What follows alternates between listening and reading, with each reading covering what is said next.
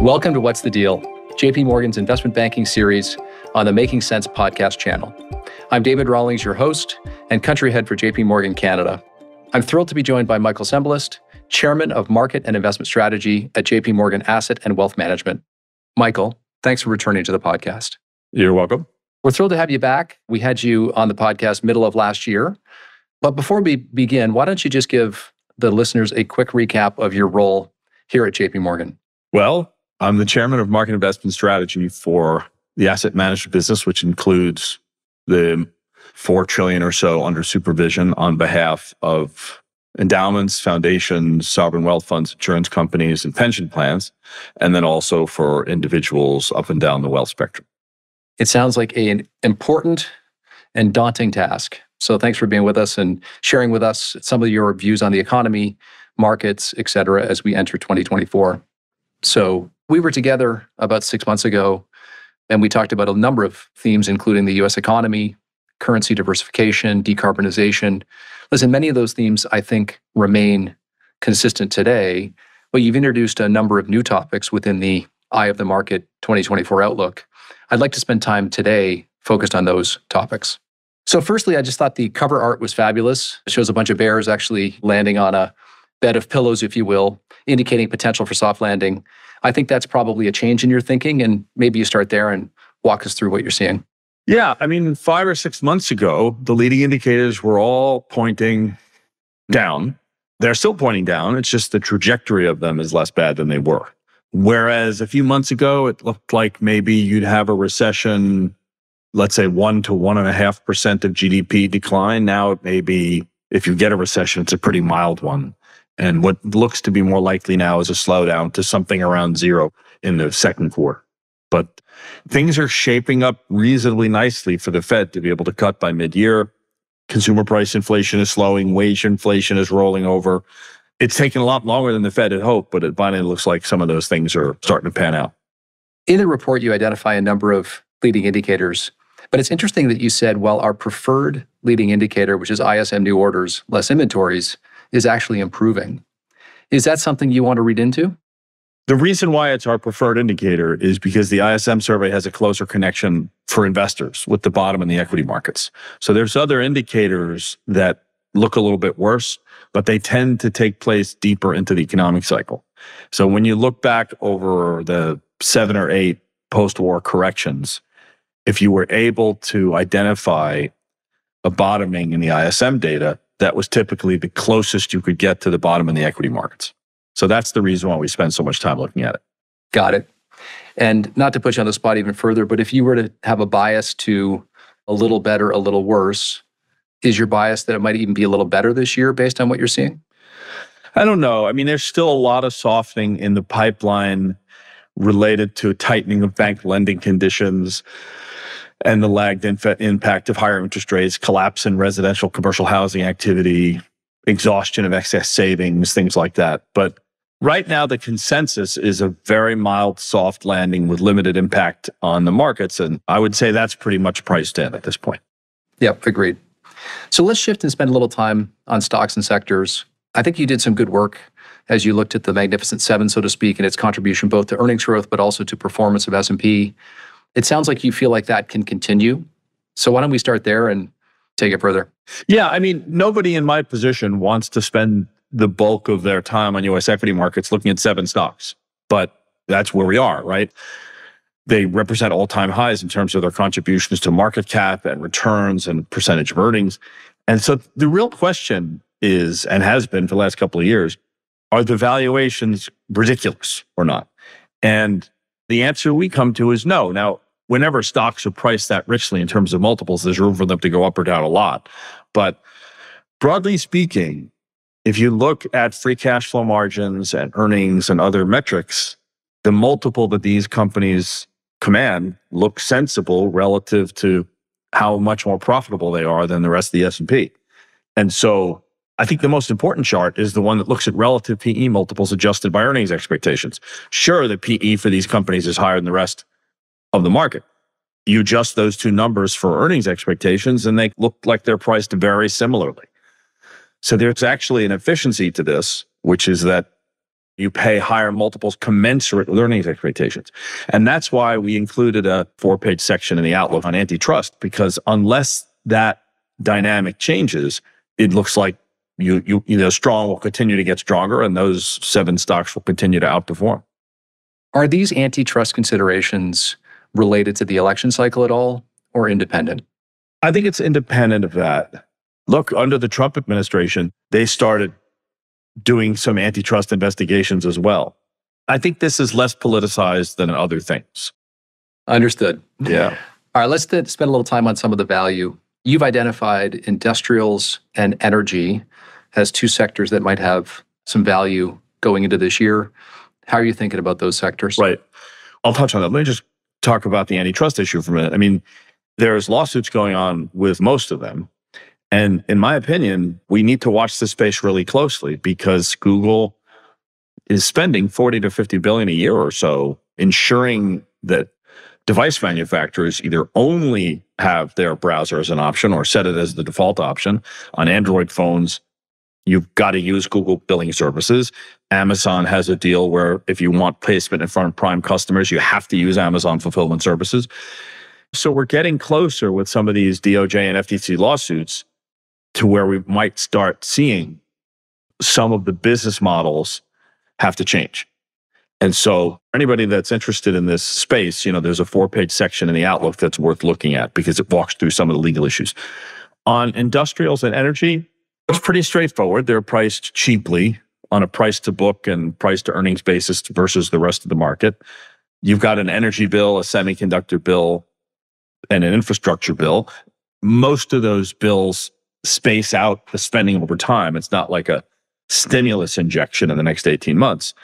But that said, in the world we now live in, countries are trying to reshore their supply chains. They're trying to reduce exposure on foreign governments for key supply chains in the renewable transition. All of these things contribute to more domestic infrastructure spending, which helps the industrial sector and the energy sector. The energy sector is a little bit of a special case. You could end up with a sector that has great cash flow generation, buybacks and dividends, but where the market never really rewards you as an investor with high valuations because of concerns over long-term stranded asset risks. And that's probably where we are. In our portfolios, we're happy to own energy as a value sector, and we're just careful not to extrapolate too much multiple expansion because it's unlikely to occur. But the energy sector from 2010 to 2018 was a train wreck of unprofitability, right? I mean, we look back at the major big ticket capital spending expansions of the last 30 years in airlines, casinos, and fiber optic cable, and they were all surpassed by the lack of profitability in the energy sector. Then everyone gave it up for dead in 2018, 2019, and ever since then, cash flow generation has been high. So it's been interesting to see how quickly that's changed. And I agree. You also spent a bunch of time on the new weight loss drugs and not just its impact on healthcare, but maybe broader impacts. Yeah. Maybe spend a minute there. The markets have developed a shoot first and ask questions later mentality. So a couple of years ago, whether it's the metaverse or hydrogen or crypto, you see these huge market moves. And then after 6, 9, 12 months, people start digesting the earnings information and the trends. And then, maybe we got in front of things too fast. You saw that a little bit over the summer. The Wegovy trial came out showing reasonable weight loss results and a 20% decline in cardiovascular events. And all of a sudden, everybody extrapolated tens of millions of prescriptions, Medicare coverage, private sector coverage. And as time passes, it's a little more complicated than that. The weight loss drugs work. They generally are going to help you lose up to 15, maybe 18% of your body weight over 40 weeks, and then it flatlines. There appears to be a modest benefit in the reduction of cardiovascular risk, osteoarthritis, sleep apnea, and things like that on the order of 20%. If the cumulative risk in a population was 8%, it goes to 6.5%. It's not earth-shattering, but it's better than nothing. But there's a lot of questions as to whether or not Medicare, which currently does not cover these drugs, is going to cover them when the long-term health benefits are on the margin. So I generally agree with the market bidding up the valuations of these GLP drugs. because they'll be very successful against type 2 diabetes and obesity. What I don't agree with yet is the market slamming the stock prices of companies that treat adjacent conditions under the notion that people aren't going to be suffering from them anymore. I think that goes way too far. There's about 8 or 9 trials currently ongoing, explicitly testing these drugs, not for weight loss and not for type 2 diabetes, but for a variety of other health conditions related to pancreatic issues, kidney issues, Parkinson's, Alzheimer's, heart attacks, strokes. And obviously, if one of those hits, it's a bit of a game changer. Yeah. No, I agree. And I think your point of sometimes we react quickly, the market reacts quickly and then pulls back once it has more data. Yeah. An example of that is the insulin manufacturers. They got crushed a few months ago. Now they've come back because the markets are like, well, wait a minute. Let's see how long it's going to take to roll this stuff out. Yeah, I totally agree. And just a note to our listeners, if you're interested in hearing more about this topic, back in December, we released a research episode focused on the growing popularity of obesity drugs and the possibility of a paradigm shift in healthcare. There's a link to this episode in our description. Let's shift for a minute to the fixed income markets. You're in an environment where obviously the base rates are higher, but coming down a bit in the last couple of months with the Fed positioning, and spreads remain relatively tight versus normal cycles. How are you thinking about both high yield and high grade? Well, the opportunity for investors is sometimes the windows are so narrow, right? I mean, the time when the 10-year was floating with 5% was pretty brief. And we saw that as a great entry target. It came, it went, and now the 10 years rallied a little bit. It's hard to get super excited about high yield and high grade. I mean, high yield spreads are close to the tightest levels they've been since 2009. Now, the high yield portfolio management community can rattle off a whole bunch of statistics at you to justify those levels. A better mix between double B and triple C, a lot more health in the energy high yield sector where a lot of the bad companies already defaulted, less use of PIK bonds, a little bit better covenant protection, less participation by sponsors that are associated with higher default rates and lower recoveries. So, they would argue that the risks are a lot lower. But as an investor, I think you got to look at the high yield market and say, well, the spreads are really tight and the risks are lower. So you have to grit your teeth and decide if it's worth it. The best value was long duration, high grade bonds when the 10-year was at 5%. And by the way, have a little patience. We may end up back there depending upon how the funding pressures for the Treasury work out this year. Yeah, no, fair. And I think that when I look at your recommendation for investors, I think it's clear that there is a diversified approach this year. So, to your point on equities, there are going to be opportunities in equities, but cash actually feels pretty good still. And if the Fed's not going to cut rates till back half of next year, that feels like a decent place to park some capital. And then to your other point, just having some fixed income, it's a lot more attractive than it was a few years ago, but less attractive than a few months ago. Yeah. Where it makes the most sense is a lot of the tax-exempt endowment foundation and pension money. That's where some of the longer duration credit positions make sense. For taxable U.S. investors, it's more difficult because they have to pay ordinary income on it. Yep, understood. Let's just spend a minute. It's a big election year, not just in the U.S., but really around the world. What are the potential implications of that? I think sometimes the geopolitical stuff gets overplayed. If you look back at the big elections, it's hard to identify really important changes in market economic conditions, and vice versa. When you look at the biggest changes in the trajectory of markets, they don't have that much to do with politics, right? I mean, the big equity corrections of 2001 and then 2008 don't really have that much to do with the political dynamics that were taking place at the time. You could argue that the Trump tax cuts, the TCJA Act, is an example of that, and also the onset of the tariffs against China.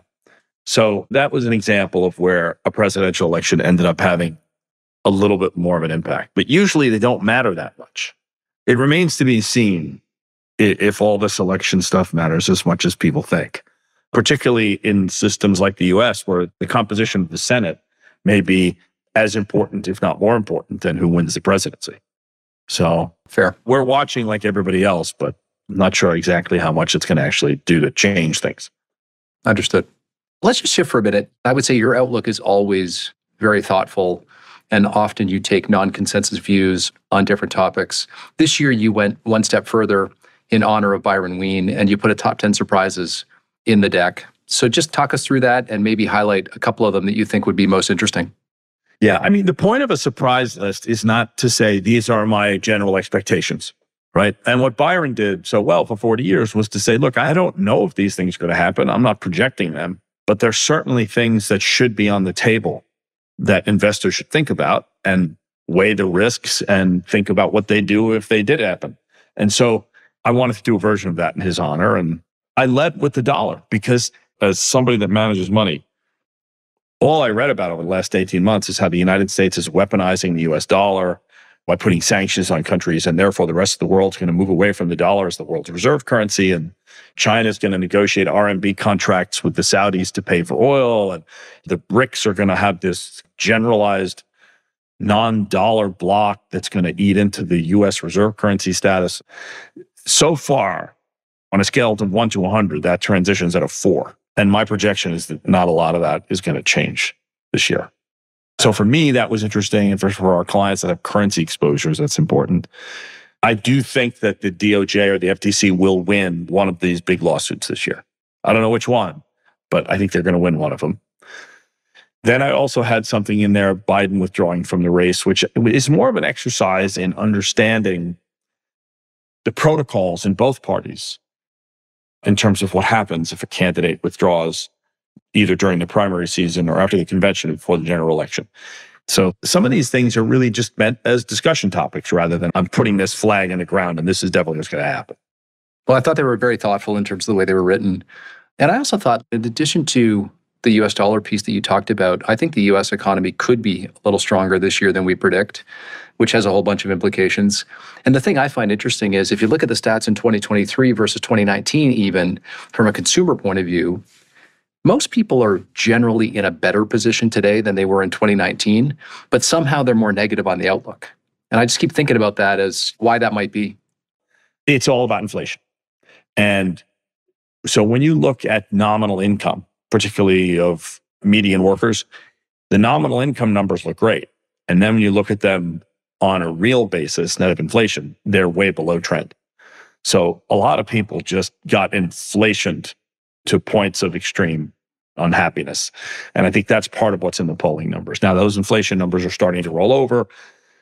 The United States is producing more oil and gas than it ever did before. They haven't done too much to prevent the industry from maximizing output.